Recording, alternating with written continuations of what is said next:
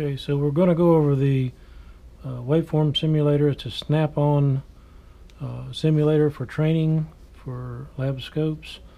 It's the Snap-on, it's called a scope demo board. It's a model EESX 306SP.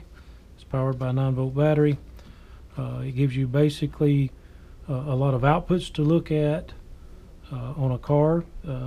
Obviously we know that you have two tasks when you use a lab scope. One is being able to learn how to use the lab scope, and secondly is being able to get to some of those circuits. And if you've ever done it before, you understand that it's very hard to do. Having a simulator helps you get over one of those tasks anyway, of being able to get to that point. So let's go over that right quick and give you some sort of idea about what the simulator does and how it can help you as far as your training in your shop or training a technician to learn more about lab scopes. So we'll go back to the home screen, and we're going to pick this car. It's actually labeled on the simulator here already.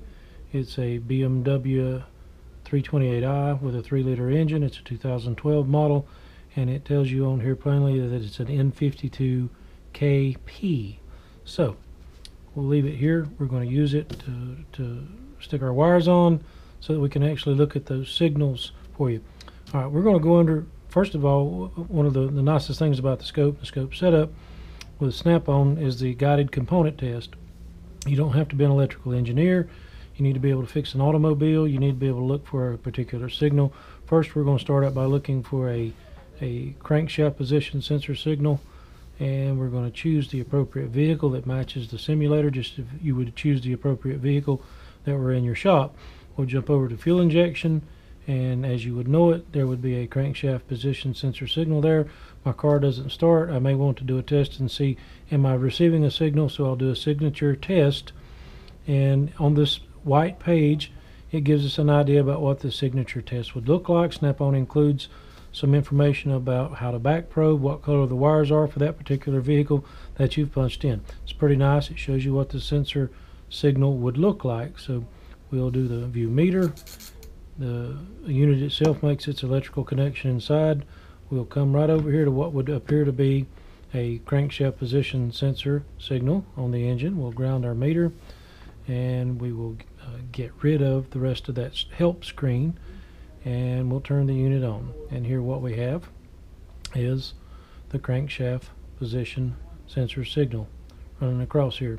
We'll bring our trigger. There's actually a trigger on here somewhere, so we'll see if we can't slow down these pulses just a little bit. Maybe not, maybe won't be able to. We'll leave it there. It's not the purpose of this. You will need to learn trigger set points, but we'll turn glitch capture on, and at this point you can see many of the signals will start disappearing. I said glitch capture, it's not it, it's just a glitch switch that's made into the simulator to give a technician or a learning technician the ability to add an erroneous signal or an erratic signal, something to aid in training. To go back, what we want to see with a digital storage oscilloscope is a nice painted picture. And obviously our wide pulse is walking across the screen. If we were going to look at that and we wanted that pulse to stay still and be able to verify it against something else, we could trigger it with #1 cylinder using the ignition coil. We could trigger it with the cam sensor signal. We could trigger it with any kind of rotational device on the engine that we could actually pick up a signal from.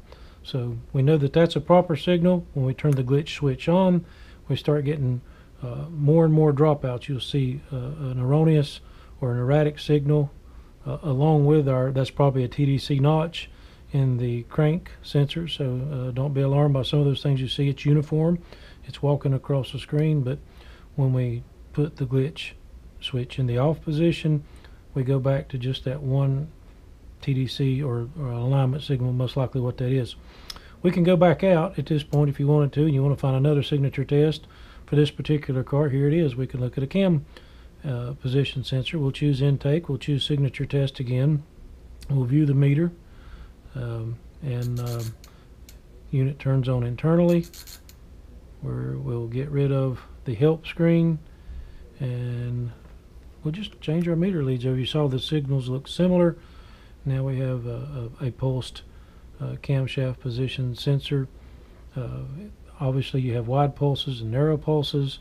that will be an indication that the engineers factor in for this engine, obviously for variable valve timing or fuel injection or whatever that they want it to be. But we're looking at a uniform signal.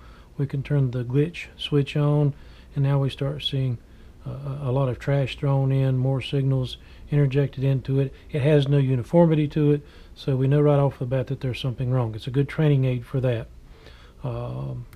We can look at, for instance, more traditional things that we'd looked at with scopes. Back when we first started using scopes 20 years ago, more traditionally we would be able to go look at something, for instance, a throttle position sensor. But let's look at, since this simulator has an accelerator pedal position sensor on it, let's go to throttle control and look for accelerator pedal position, and we'll just do a DC voltage test on it. Let's do that. View the meter. It turns on. We'll get off of that cam sensor signal. We'll come right over here to the accelerator pedal position sensor. Let me get rid of my white help screen so you can see it. We have an adjustable knob on the simulator, so we could put the voltage wherever we wanted it. For testing purposes, we could say, you know, what is that? That's 2.6 volts at that particular point. We'll take it to a point. One of the things in training that we want to be able to look at is look at the signal, know that we're hooked up correctly, and trust our connections well enough to know that when we put a glitch in by the built-in glitch switch, look at what happens at about every 2-second or a 2-second rate, which is also outlined in your literature, that the voltage drops out. You may understand that if you were to have a car that you were receiving an accelerator pedal position sensor error code for either the A switch or B switch or switch 1 or switch 2, whichever it's called by that particular manufacturer, you may be able to determine which one is dropping out by using a lab scope, and a digital multimeter will never see this because it only averages. So this is why we use the scope. We're able to paint pictures and be able to see things that a digital multimeter will never see by averaging.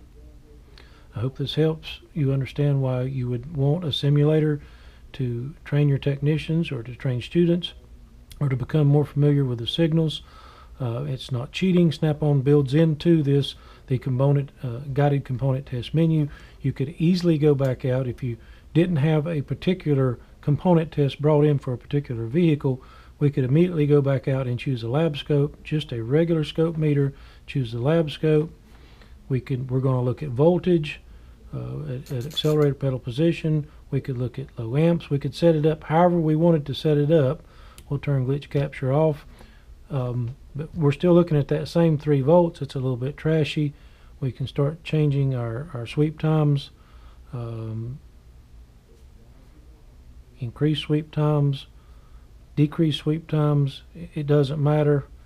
You can still, you'll be able to pick up, if you wait long enough until the time frame rolls, we'll be able to pick up with the glitch switch on. There's a particular failure. It just showed up there. We could obviously, for however long we set up the sweep, it's all, you can do it manually. So again, don't feel like you're cheating. We can look at a 5-second pattern, and we should be able to monitor some glitch signals in a 5-second pattern. Again, we're not triggering anything. You can go back to your literature. You can set it up however you want to. The best part about the guided component test is it gets you started. Many meters have an auto find function. We use it all the time, an auto find function. But there's a glitch that just showed up. It amplifies the glitch and shows you just a little bit more what would happen. Again, we're looking and we can change the voltage. We'll increase the voltage all the way up to 5 volts, but we're still getting that 2-second glitch that is thrown in there. It's a good training aid. It gets you on point about where you need to be just in familiarizing yourself with using the scope. One of the biggest hindrances to using the scope is after you get it in your hands, you have to go over to an automobile and start back probing wires to use it. The simulator is a helpful training aid. It gets you more familiarized with your scope, which you have to do before you start trying to diagnose cars with it. I hope the video helps.